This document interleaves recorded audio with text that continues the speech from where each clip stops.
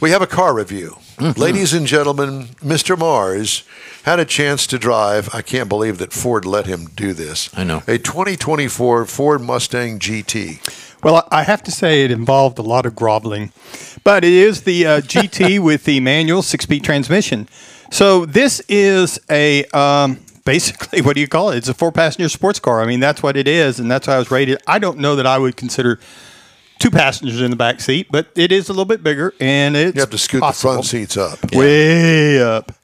And so comes in 5 available trim levels, and we were driving the GT Premium, which is the EcoBoost Premium, GT Premium, and the Dark Horse that they so far haven't allowed me to even look at. I got that Well, because I'm a better driver than you. Well, I hope there's still some tread on it whenever it finally makes it to me. I didn't get any tread on mine. No, there was no tread. I looked at the tires.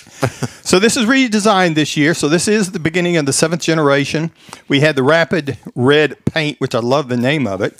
And on the outside of it, you're going to find up front the LED lighting. Even the sequential LED tail lights were there.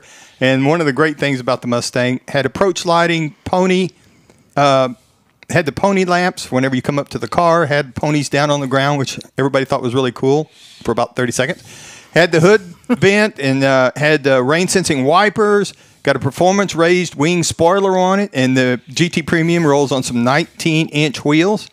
And it does have, the other thing that was really cool, it's got the active valve exhaust. I don't know if you had that on the Dark Horse or not, but you could chain the tune. I know. I turned it off. Well, I turned it up to the track, and it didn't sound as good.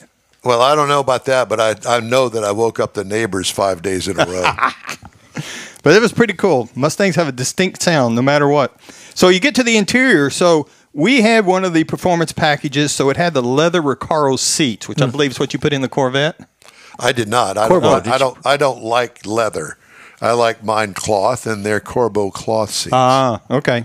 Thank you for asking. But they are the high bolstered type of sports. Yes, they are. Yes. They are that. And of course, with this package, did you have trouble getting in and out of it? Getting in was a bit of an issue. Out was easy. It was just trying to get in between the steering wheel and get over that high bolster. And when you got in, it was comfortable. Now, if I was a larger person, I don't know that it would be. But for what was there, it was great. But there is no heat and no vent to the seats because they're the aftermarket type seats. Had a 13.2-inch infotainment screen, had a 12.4-inch digital instrument cluster. So we had over on the infotainment screen where we could find our navigation, Ford Pass Connect, Ford Sync 4 runs all that stuff, the rear view camera, track apps, had some track apps. And there's the split folding rear seat that folds down so you can put a little more cargo in there. And we had a B&O 12-speaker audio system that sounded really good. But time you figured up with that audio, with the exhaust.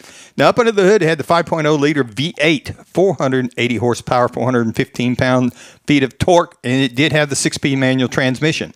Now, the EPA says you should be able to get 14 in the city, 23 on the highway, 17 combined. What was yours, Mars? Well, I actually got 21.2 across 200.8 miles. So, most of that was on the highway. I noticed that you didn't drive it here.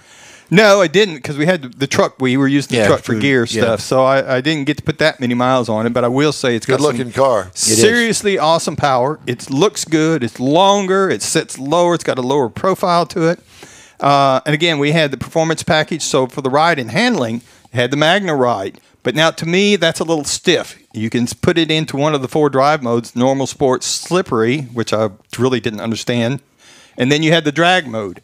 And by the time you kicked it into the drag mode, you definitely knew that you were into some track suspension. Now, the base model price on the Mustang is $32,275. Base trim price for the vehicle we were driving, the premium trim level, is $49,075. Now, the Monroney that we got is not for sale, so I didn't have a price for that specific car.